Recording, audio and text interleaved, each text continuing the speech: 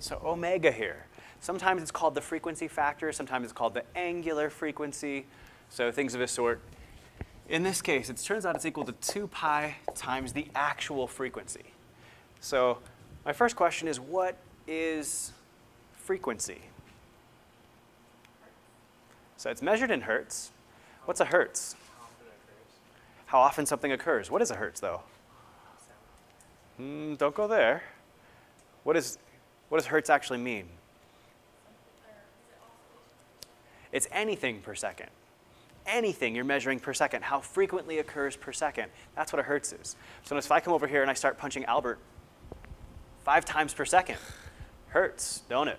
Sweet. That would be 5 hertz, though. So because it's 5 whatevers, in this case, punches per second. So it's whatever you want to talk about. 5 oscillations back and forth, one full oscillation of the spring. So, or in this case, 1 full swing from start to finish back to where we started. It's how many of those we do per second. That's what frequency is. And if I want to turn that into an angular frequency, so we got to scale it by a factor of 2 pi. So just like when you're scaling, what's a full circle in radians? 2 pi. But what's a full circle in distance? 2 pi r. And so the difference between your circumference, so as well as then just your regular distance all the way around, is a factor of 2 pi. So, and that's why we're scaling it by 2 pi here, just dealing with this oscillatory motion. It's not necessarily circular motion, but it is repetitive motion, just like circular motion is repetitive motion. Okay, so a couple other things. If I was hitting Albert 5 times per second, then how long was one punch? 1/5 of a second, 0.2 seconds. We call that, in this case, the period. And so the period, t, is just equal to 1 over the frequency. Your frequency I was hitting you with, Albert, was 5 per second, 5 hertz. And so the period was 1/5 of a second. So this kind of just follows right through. And so we're just seeing a lot of variables that are equal to each other. So if you notice, omega, frequency, and period are all related. If you know any one of those 3, you can find the other 2. Cool. Let's see where else we want to go with this. We want to take this one other place. I'm not actually going to show you how we derive it. I'm just going to give it to you. So for your spring, omega is equal to the square root of k over m. So k here, what does that stand for? Spring constant. What is m? Mass at the end of the spring. Whatever mass is spent at the end of the spring, that is what goes there. And that's what your frequency factor here, or your angular frequency, depends on. It depends on the spring constant and the mass. Change either one of those, you're going to end up changing that frequency factor, that angular frequency. Now for the pendulum, on the other hand,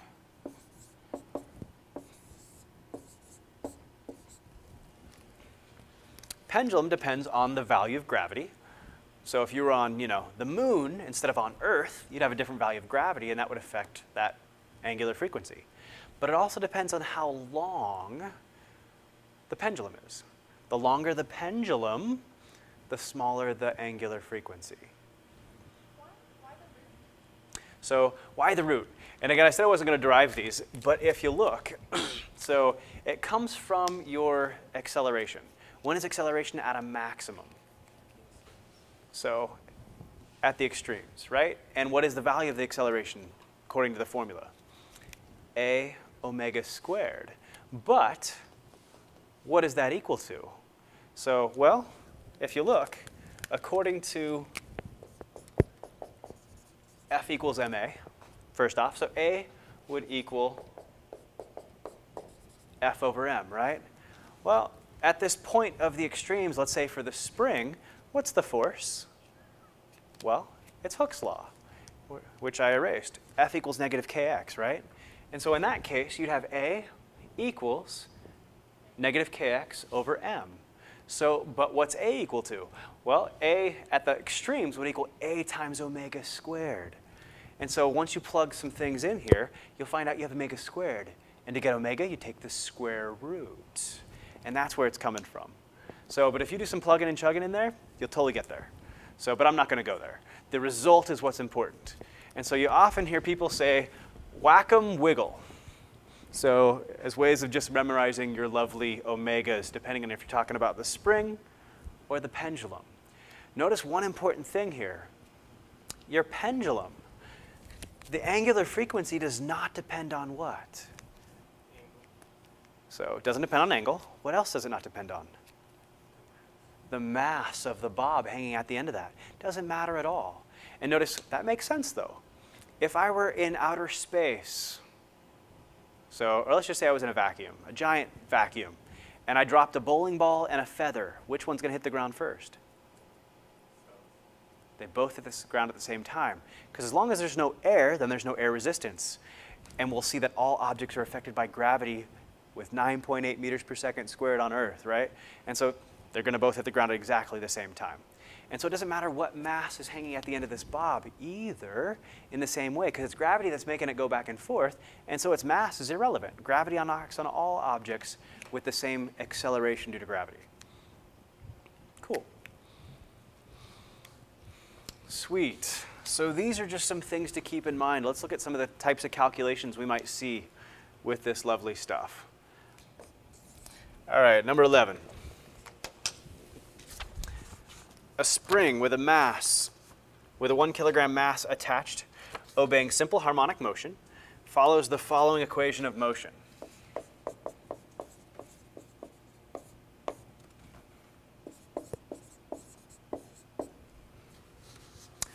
So what is the velocity of the mass as it passes through the equilibrium position? What is the frequency and period of oscillation? Okay, so we got some things to figure out here. So first question is, what is the velocity as it passes through the equilibrium position? Well, first thing I remember is that as a spring oscillates, when it passes through the equilibrium position, what's special about the velocity there?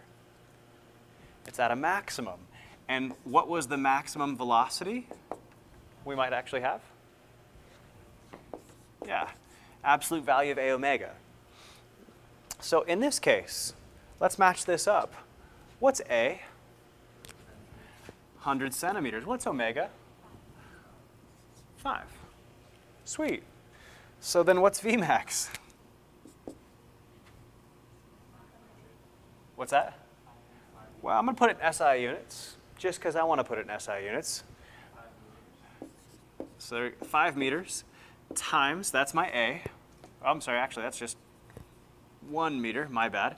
And then times 5. And technically, to be an angular frequency, it has units of radians per second, or whatever per second, oscillations per second, whatever. So, and technically, I call it radians, but it's just kind of like I like to think of it as a made-up unit. It's 5 whatevers per second. So what's a meter times a whatever per second? Well, it's meters per second. It's not really a unit in the end result here. And so we get 5 meters per second is the velocity at the equilibrium position, the max velocity it's ever going to have. Okay. A couple other questions tacked onto the end of that thing is, what are the frequency and period of oscillation? Well, how am I going to get the F, the frequency? From omega. And what's F equal to in terms of omega? Good. F equals omega over 2 pi. Cool. Omega was again 5, and so we end up with, I'll just leave it as 5 over 2 pi, actually. I won't even simplify it further. We could, if I was trying to get some exact numerical answer, I'd plug in 3.14 whatever for pi and yada yada. So, Muhammad, then what's the period? Good. So T equals 1 over F. So you look so different today, Muhammad. I'm just giving you a hard time. No worries, Amanda. So I'll just invert F and get 2 pi over 5.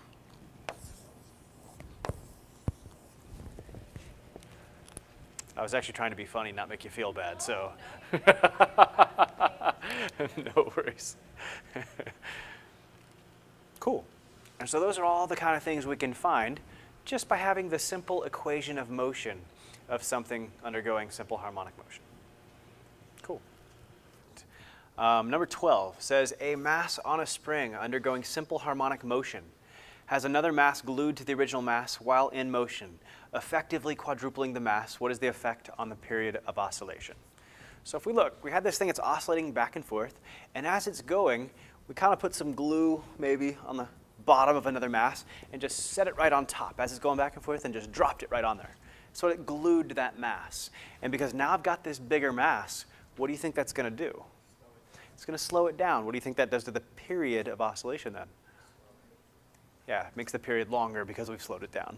So if we look though, so we want more of a numerical answer to this thing. So in this case, again, it says a mass on a spring undergoing simple harmonic motion has another mass glued to the original mass while in motion, effectively quadrupling the mass. So we've put a mass 3 times bigger than it on top of it. That way the total mass is now 4 times bigger total than the original. And again, the question is, what is the effect on the period of oscillation? So in this case, where does mass, this 4 times bigger mass, going to come into play? It's going to change the angular frequency. And if this mass on bottom is 4 times bigger, what does that do to this angular frequency? So decreases it by a factor of 2 exactly. Because it's going to be, in this case, if the bottom is 4 times bigger, 4 times bigger, then essentially I'm going to have the square root, that's the same k value, so, and it's k over 4m. But notice that's the same thing as the square root of 1/4 times k over m. And what's the square root of 1/4? Half. And so now I find out that it's 1/2 of the original square root of k over m.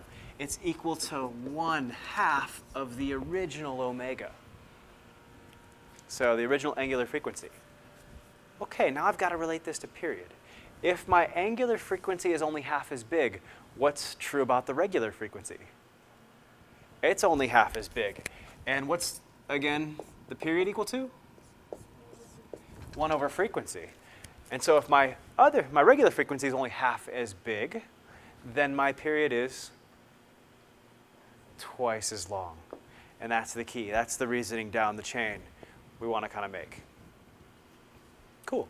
So it just made the period twice as long.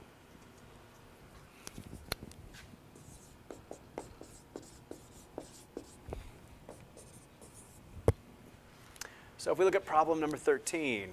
Problem number 13 says, if the length of a pendulum is increased by a factor of 10 and the mass of the bob is doubled, what will be the effect on the frequency of oscillation? Now I'm trying to trick you, and how am I trying to trick you here? Mass doesn't matter. And so it said the mass of the bob was doubled, and that doesn't change anything. That doesn't affect anything. And in fact, for our pendulum, we see it doesn't affect the angular frequency here at all. So, but in this case, what did we change that does affect our motion? The length of the pendulum. And we made the pendulum 10 times longer. Is that going to make our angular frequency go up or down? It's going to make it smaller because I'm dividing here by 10. But then I got to take the square root. And so in this case, it's not 10 times smaller. It's the square root of 10 times smaller. What's the square root of 10?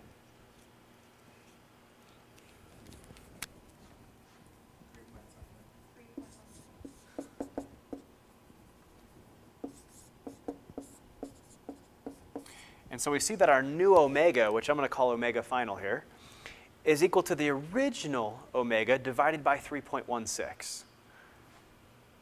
Everybody cool with that? So you could follow the same kind of line of reasoning, line of logic out to find out that our new omega is equal to the original omega divided by 3.16. 3.16 times smaller. Okay. If it's 3.16 times smaller here, the question is what will be the effect on the frequency? Well, if omega is 3.16 times smaller, then what's going to be true about the frequency? It's also 3.16 times smaller. They're directly proportional. You lower one, you lower the other by the same degree. And so in this case, my frequency is 3.16 times smaller, or just a little bit less than 1/3 of its original value. Cool, and that's all the question was really asking.